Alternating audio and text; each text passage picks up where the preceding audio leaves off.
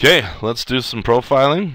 Profiling allows us to basically see how much time our program is spending in one place. It is a tool that I will classify into debug tools, and we will build several debug tools that actually will not ship with our game, but they're very important for us and our productivity. Now, you can go download or purchase a profiler. You do not need to build your own, but one nice thing about building your own is, one, you completely understand what's going on and what's being done for you. Two, it's an educational tool. And then most commonly, three, you can tweak it and adjust it all you want. Now, let me warn you now that I've worked for places where they thought nothing was good enough to buy. They all had to write it at their company. And the syndrome is entitled Not Written Here syndrome. Don't fall in that trap.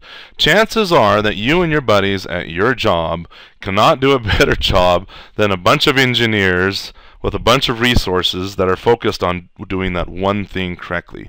For example, we're writing a game engine. Well, it's just me, all right, and you. There's not a team of developers building this. We're just building this for an educational purpose. Now, it's fun, and you may end up taking this and doing some cool things with it.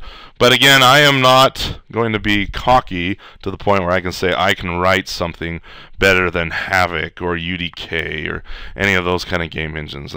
Same thing with the profiler. We're going to do this purely as an educational tool, but there's plenty of other companies and products out there that specialize in profiling, and you could definitely purchase and or download their profilers and use them. So I've already ranted for 2 minutes on my professional views. Let me show you.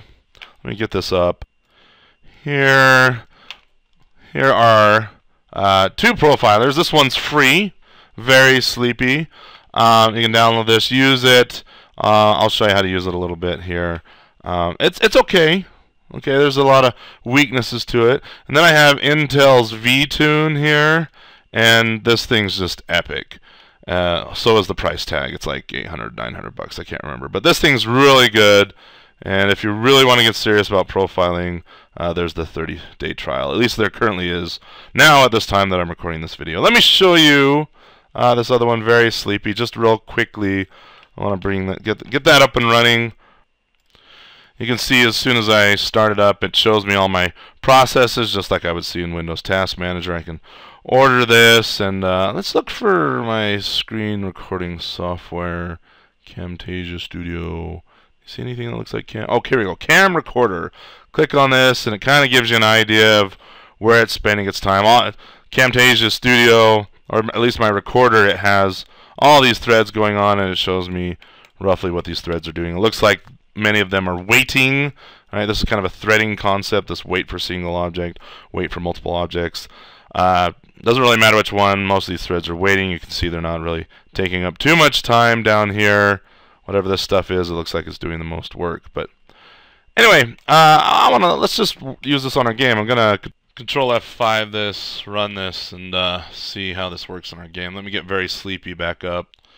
I wish I knew why they call it Very Sleepy. I'm not quite sure. I'm going to look for Sandbox Game right here, double click, and it's sampling now. And then I can fly our ship around, but honestly, flying our ship around shouldn't really add any value. We're multiplying 3 verts and adding some vectors. Not a big deal, okay? But here we go. We're at, what, 15 seconds. And here's all the data Very Sleepy pulled off while we were running. We have the exclusive times, inclusive times, and the percentage of the... Oh, let me order that by name. Actually, I'm going to order it by exclusive. So exclusive means the amount of time that was spent in this function, not including its children.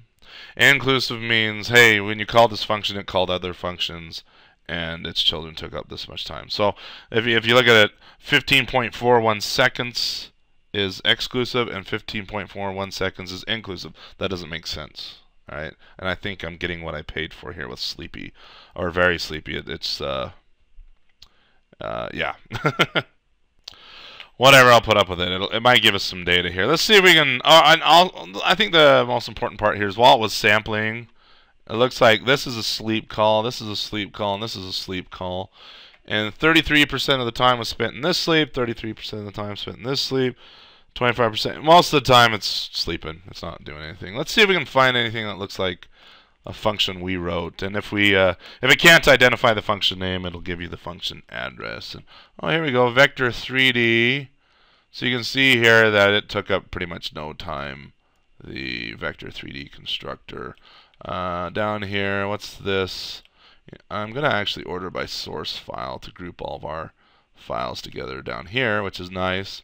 You can see that the operator multiplication pretty much took 0 time. The rotate, the vector 3D constructor, paint, again took no time. But this update's kind of interesting. It's reporting that it took 14.72 seconds to do our update, which is kind of weird because if you look at this, the child calls, the wheel event delta, it spent 14.71 seconds in the wheel event. See, at this point I'm like, maybe this tool is not so useful. Maybe it is, maybe I don't know.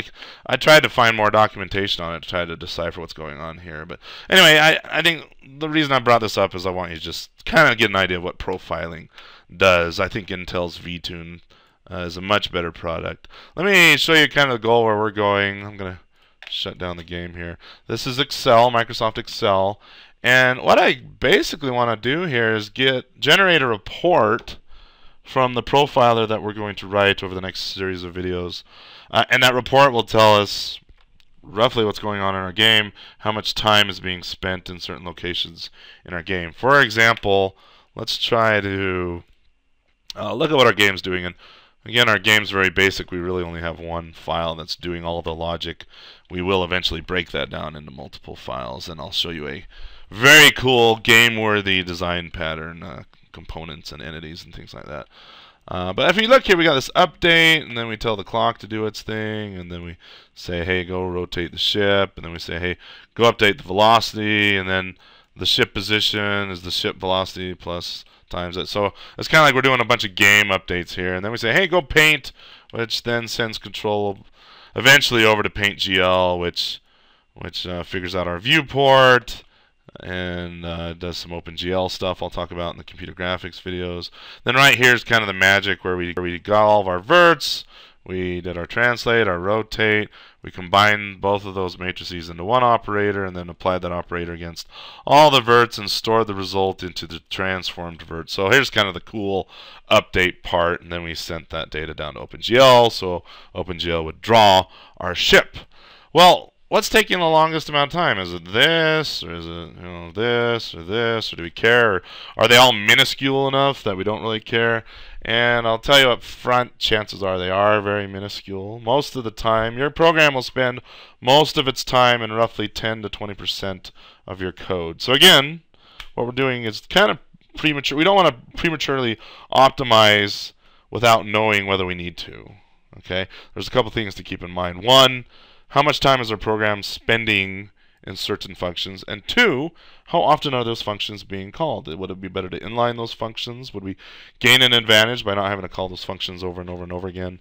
That kind of thing. So making a profiler ourselves would be beneficial. Let me get back to this report thing. So it depends on how detailed we want to go. I think as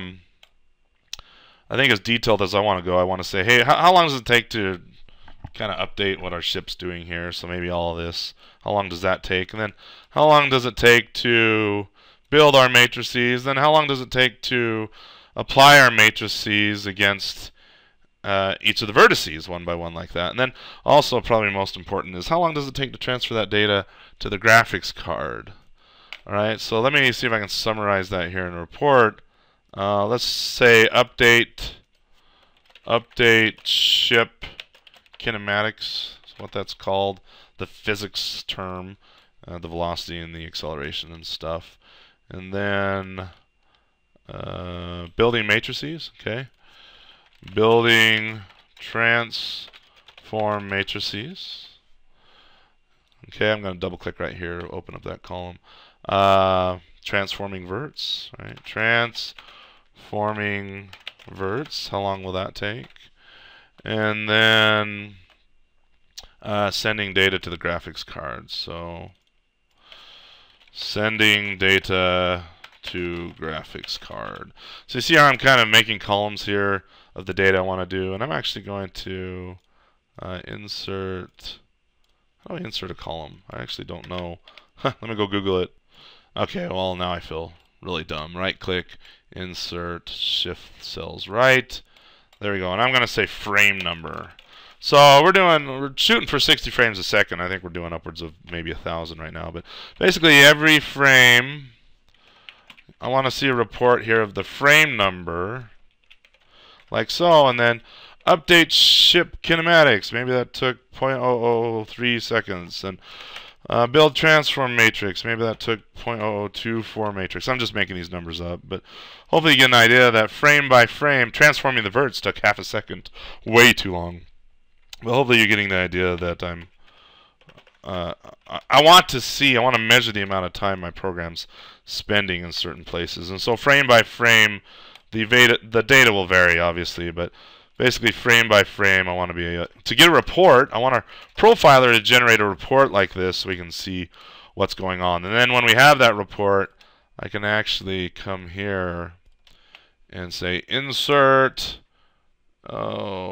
what is it? Line chart, 2D line chart, and we'll get a line chart telling us where the times will be, except we'll see some zigzags and things like that. I think I'm rambling. I think I'm taking too much time, but that's roughly where we're going with this. Let's build a profiler that will generate such a report as this for us.